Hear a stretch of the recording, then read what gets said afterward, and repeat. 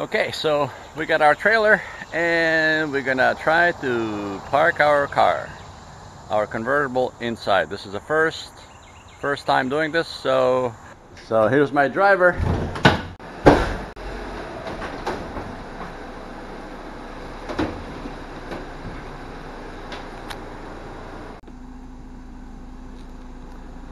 Okay, go up maybe another foot.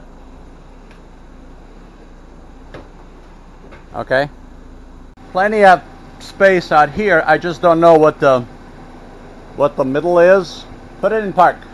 So we have about a foot on this side and similar on this side. So it's a well balanced. We just have to find what is the sweet spot, how far you go in. There's a lot of cracking going on as you were driving up. I know. Did you notice? I know. Okay. I don't know what that means. I don't either. Yeah. But okay, held right there. There you have it. Our first loading of a convertible in our trailer. That's just the first test. We got it hooked up to the RV, so all of a sudden trailer doesn't look this big. So we're gonna go for our first test drive, see how this contraption works. So got it all hooked up, got my new hitch, adjustable.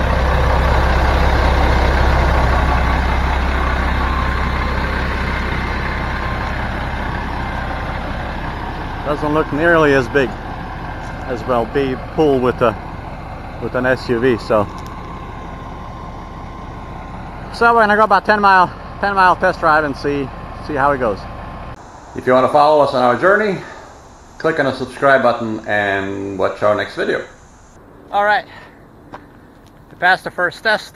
RV survived, no damage, back in storage, and we got to hook up to SUV and heading to a different storage now.